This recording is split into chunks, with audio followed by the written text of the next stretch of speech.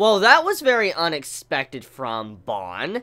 I figured the whole reason why Bon was upset with Rin in the first place was thanks to how Rin was, the son of Satan, and, he's kind of indirectly connected to the Blue Knight, which caused a lot of death and, conflict between a lot of people a long time ago.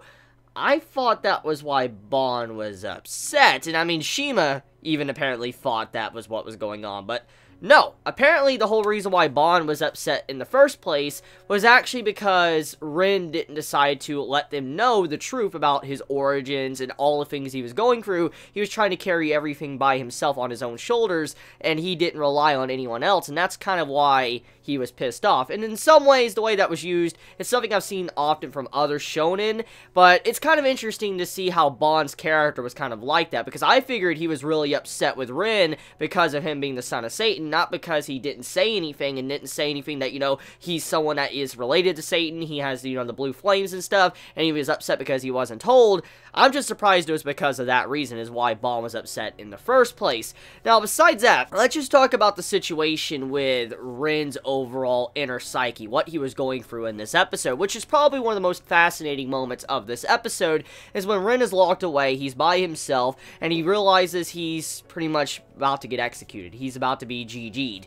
And he's thinking in his mind, like, do I need to die? Will I die here? I mean, should I even have been born? Should I have, even been alive? Like, do I have no purpose? Will I die without doing anything or accomplishing anything? He's just thinking to himself throughout the entirety of this moment of the episode, and I'm like, damn, this character is just straight up questioning what is his purpose in life. Does he even have a purpose, and why does he even have a reason to live? Should he even live because of how much, I guess trouble he's causing everyone else? He's constantly questioning himself in that moment. And I'm like, damn, this is a really good scene to see how this character is kind of breaking down and realizing that, like, different things, like, holy shit, am I, someone that really needs to be exterminated? And I love the scene the way he was just trying to questioning himself. He's questioning what he was as a person and questioning if he should even be here in the first place. It was a great way to see how he feels and what he thinks about his own self, which, as we already know a couple episodes back, it was revealed that he still has PTSD. He thinks a lot about his foster father, and then now seeing this right here, it just shows that there's a lot more to Rin's character than meets the eye. There's definitely more going on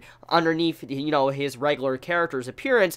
Inside his mind, he has a lot of conflict, there's a lot of issues going on, and you clearly see that he's troubled by quite a bit. I mean, even in this episode, when it starts off, to when he's trying to open up the Coma Sword, he can't open it up because of his own insecurities and how, like, scared he is of his own self. I mean, let's think about the concept of what this arc has been about. Besides the stuff with the Impure King and all that, and being resurrected and Toto, the main point of this arc is kind of Rin trying to connect back with his friends that don't trust him anymore, the friends that kind of dislike him or hate him now. He's been trying to reconnect with them, trying to make them to where they understand that he's not a bad guy, and that, you can trust me. I'm not someone that's going to kill you guys. And throughout this arc, he's been trying to do that. And one of the big things he's been trying to do is trying to overcome his own weakness, where he lost control of his flames, he went berserk, and he, almost hurt people, a lot of people.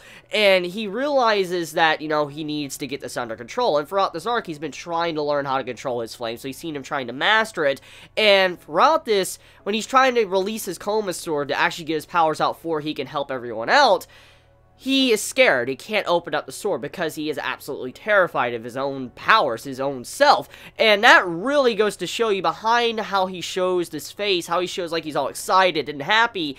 There is more going on here, especially in that scene when it looks like everything is fine. When he looks like he's happy, he actually is really scared. He's terrified. He's shaking. And I love the emphasis on when you see the sword just shaking while he realizes what's going on here. He wasn't even aware of it himself, that he was absolutely terrified of his own powers. And I'm like, damn, just this characterization and the layers that are being added to Rin's character with this episode to the, inner mind, like his psyche of how he feels about himself and should he really die, to the point to where he's actually insecure about his own abilities and realizes that his abilities are very dangerous and he's scared of hurting others.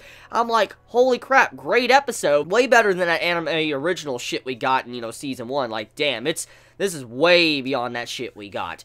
So yeah, I mean, the episode by far, I think this is one of my personal favorites just because of the characterization Rin is getting and / development as well.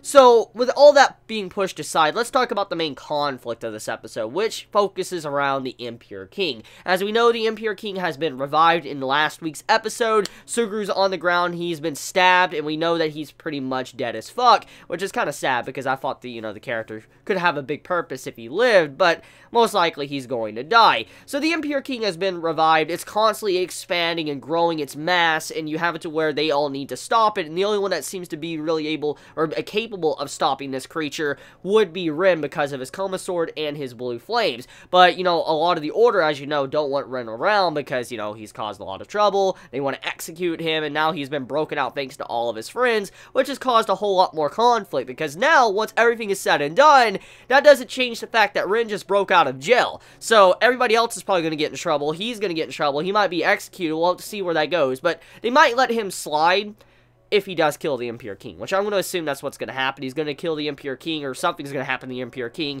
and he's not going to be executed on the spot. They'll give him another chance because he was able to help out everyone, and they're like, okay, he's not that bad of a dude. We can give him one more chance. He doesn't need to be executed because he helped out against the Impure King, and he was one of the main people that were actually able to stop it in the first place. Besides that, however, most of the episode was pretty short and simple. I mean, we already kind of knew everything else that was going on this episode. When Mamushi, she's hurt and she needs medical treatment, to, what's going on with Suguro, and apparently how he's fighting even though he's down on the ground. And the main point of this episode was just Rin and his conflicts as a character, and that's about it. That's all this, episode really tried to show, and its purpose was, and also all the characters kind of, accepting Rin for who he is, and they're finally back together and as good friends. Oh yeah, one last thing though, Shima, you're kind of an ass. Like, Shima, what you did in this episode, like, you're a quality friend. Like, you didn't want to help out and all that. The way you acted, just, like, quality right there. Quality fucking friend. But, enough with that. You all have a wonderful day or night wherever you live. Please be safe.